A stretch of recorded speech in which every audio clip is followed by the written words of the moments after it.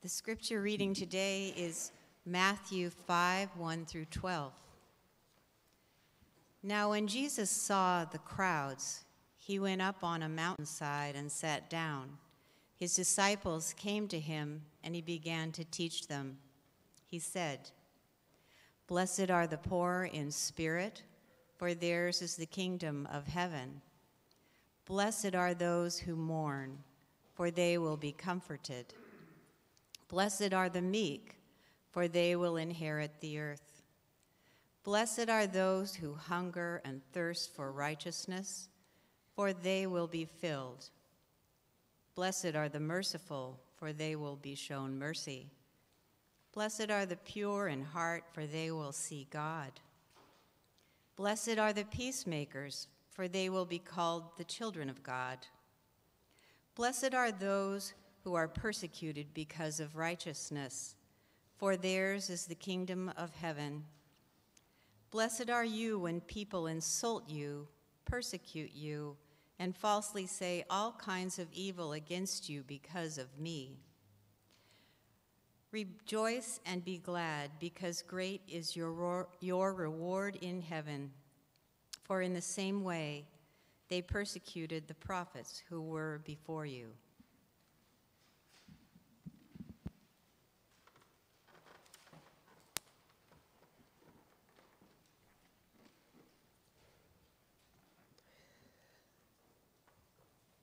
Before the service, I'm sitting in my seat at church. One or more people are talking to me.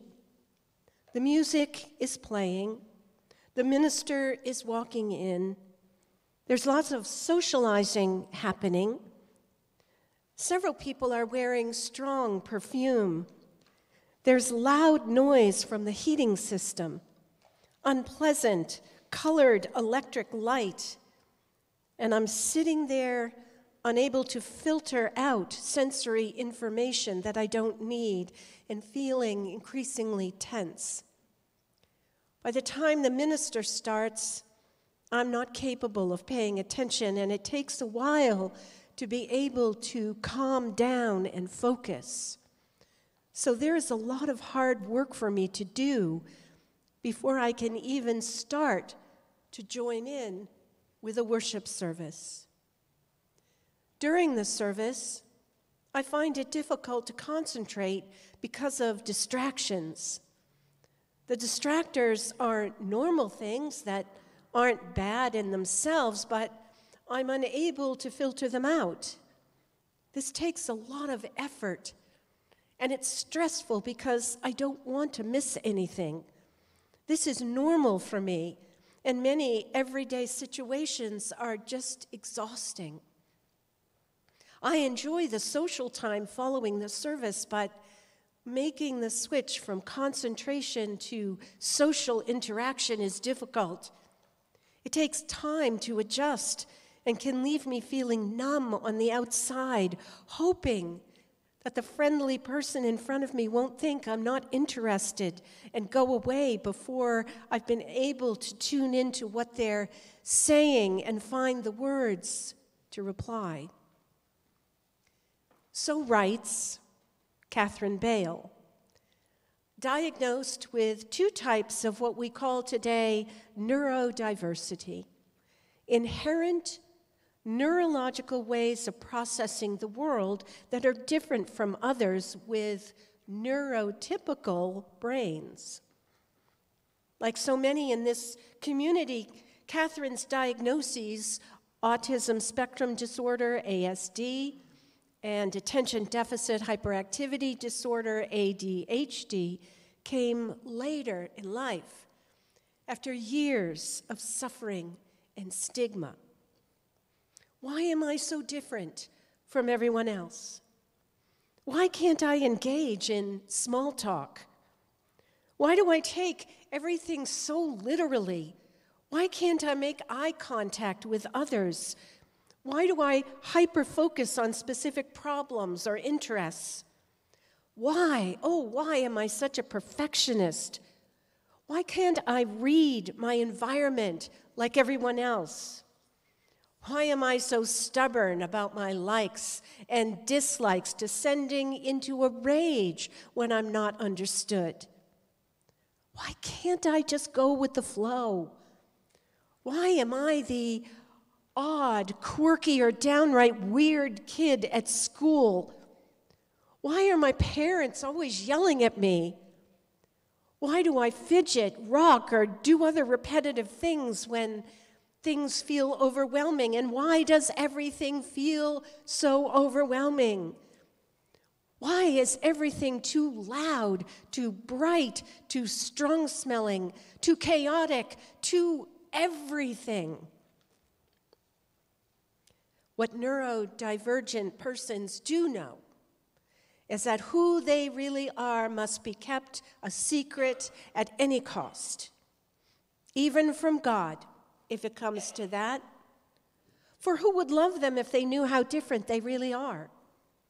Massively creative and intelligent ND individuals can spend whole lifetimes in the shadows, hidden from view, coping with or avoiding a world they must lie to live in.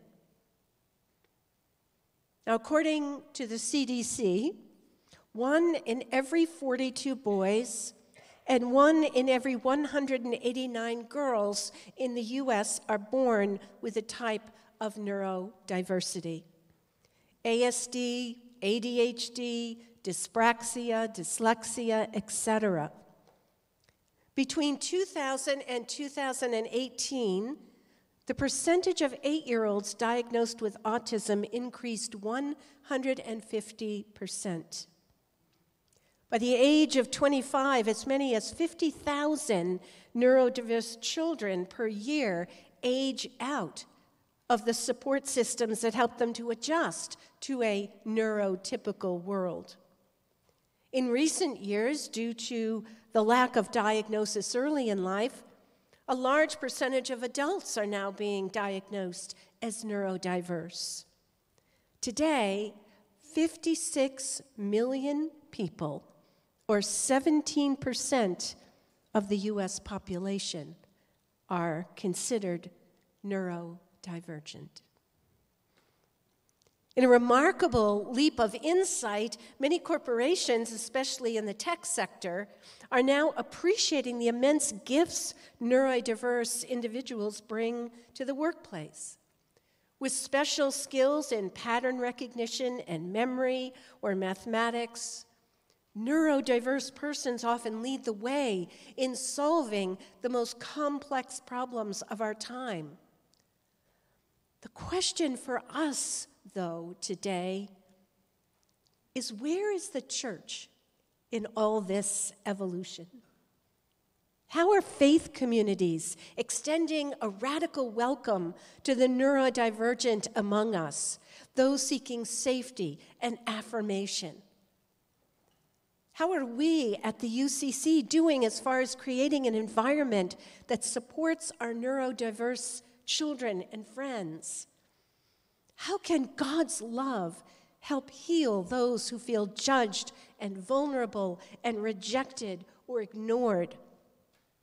And how can we, you and I, be that source of love in their lives? Now, I'm going to confess to you today, this issue is personal for me.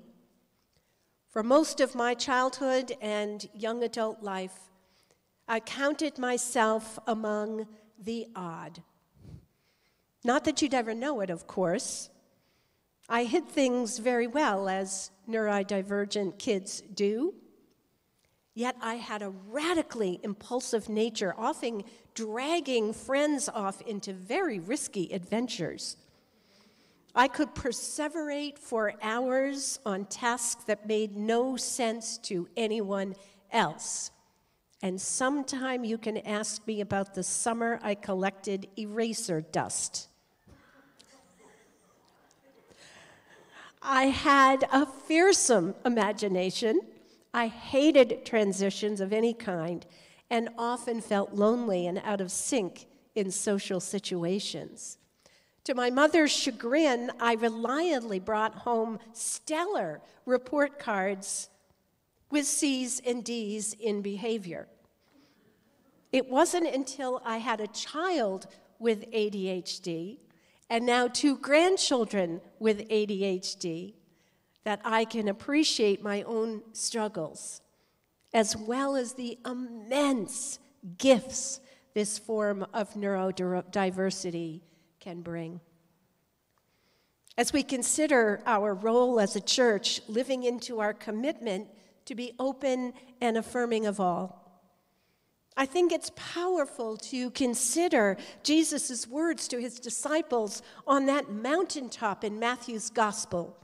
Blessed are the poor in spirit, for theirs is the kingdom of heaven. Blessed are those who mourn, for they will be comforted. Blessed are the meek, for they will inherit the earth. Blessed are those who hunger and thirst for righteousness, for a right relationship with God, for they will be filled.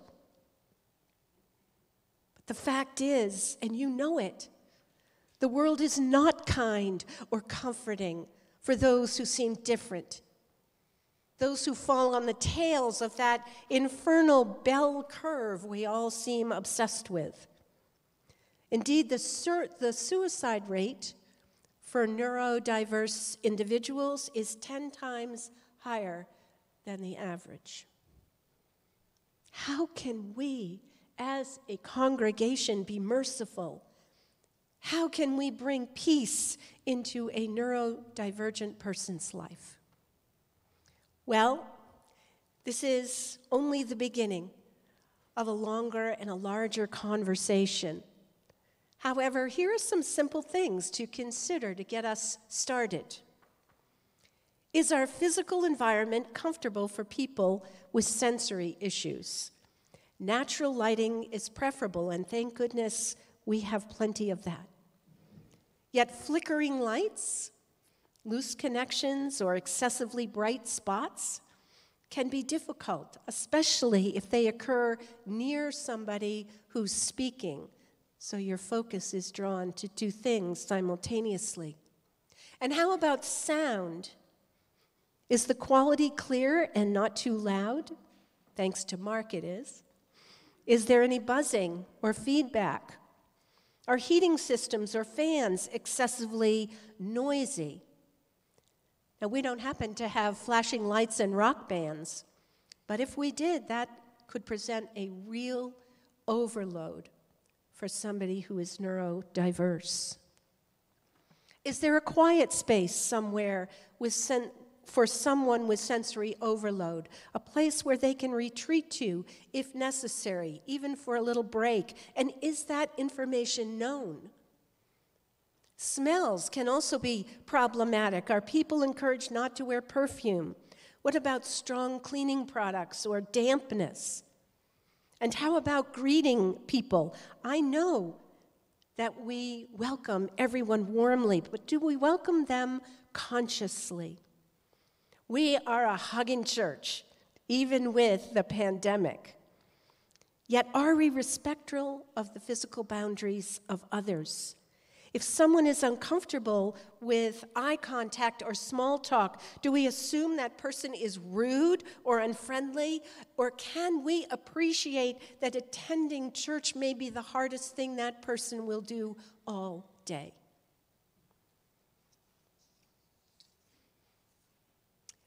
Keep the live stream and the Zoom options coming. They are wonderful and safe alternatives for those who aren't ready for an in-person experience.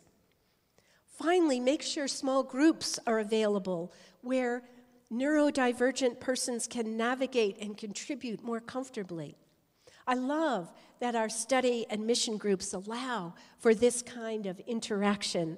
And I also love that our East Room Gallery provides a quieter place to socialize after worship. Of course, the list goes on. Indeed, I've included some further items on a handout that is available over by the piano, where you can pick it up after worship. My friends, on this Mental Health Sunday, let us remember in Emily Dickinson's words, I am out with lanterns looking for myself.